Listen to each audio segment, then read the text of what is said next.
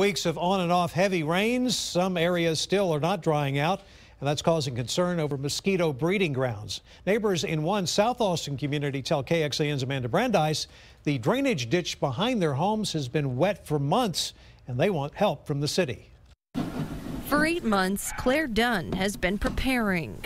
I've got the preparedness down. Ready, I don't know about. I think you can always be prepared, but never ready. But one part of pregnancy she never could have anticipated preparing for. I will not go outside. The extent of my time outside is spent traveling from the front door to my car. She's worried about the Zika virus and says the place she's most afraid to get bit, her backyard. Very swampy, like swamplands in Louisiana, algae filled and squishy. Since February, she and neighbors noticed the drainage ditch wasn't draining and have concerns heavy rains aren't the only factor. There's a retention pond there, and we're concerned that that new development has just kind of overtaxed this drainage ditch. The watershed department tells us they've inspected the ditch and that everything is functioning properly. With this much water we've had, that's the recharge area of Austin, which means water can go into the ground, but it also we have a lot of seeps and springs that just come up. While they haven't analyzed the retention pond to see if there's a connection,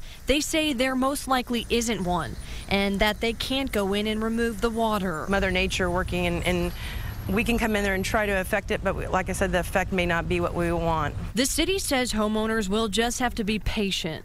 But for those like Claire, that's hard to do with so much on the line.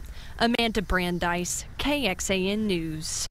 While the watershed department cannot speed up the process of draining a drainage ditch, homeowners have other options. By calling 311 and requesting the rodent and vector program, an official can come to your property and assess your property for mosquito problems, and in some cases they will treat your property.